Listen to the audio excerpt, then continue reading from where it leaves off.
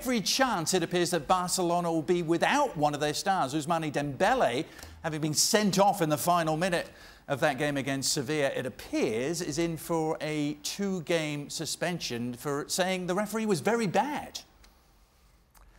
Yes, the good thing about Spanish football, well, there's many good things, but one of the good things that the report from the referee often get leaked, well, not often, always get leaked into the press, so you actually get to know exactly what the referee of a game has put in his report. And for Ousmane Dembele, it was that Dembele told the referee, Laurens, you are very bad. I mean, Ousmane Dembele can't speak a word of Spanish. I mean, clearly, and I would have expected him to go, you know, a bit further into the insult way instead of just saying you're bad.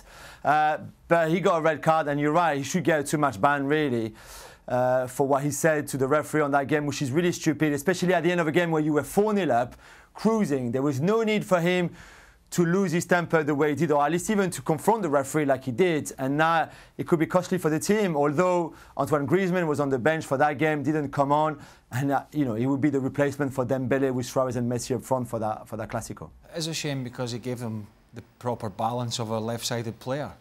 Yeah. He had an assist for the Suarez overhead kick, and then he scored a beautiful goal himself. But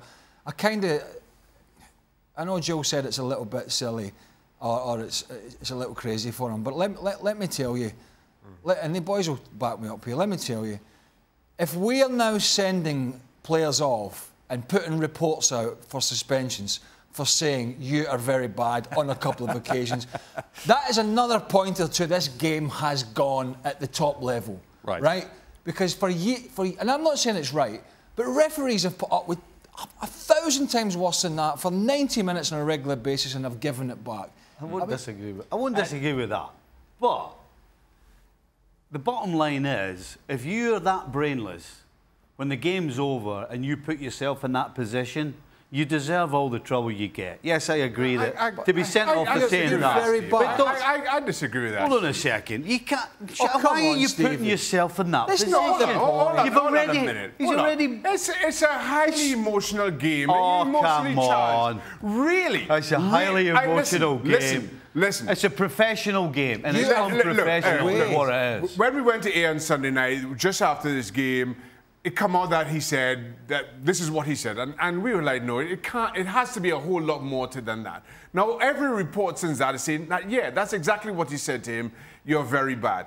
Now, I don't care what the score is. I don't care what the time of the game is. I don't care who the player is.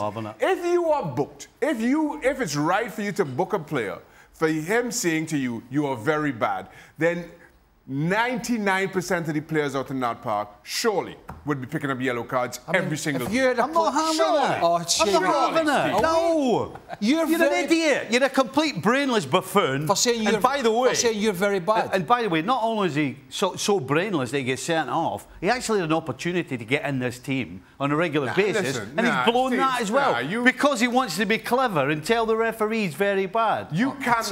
Nobody can convince me. Nobody can convince me that is as bad as Laurens heard on the day. Correct. Nobody can convince me of that. So, I tell you what, most referees, you've changed, by the way. Most referees, you have changed. Listen, I tell you what, you've changed. If you're going to go to the referee, so we're basically saying that if you use cuss words, then you deserve it.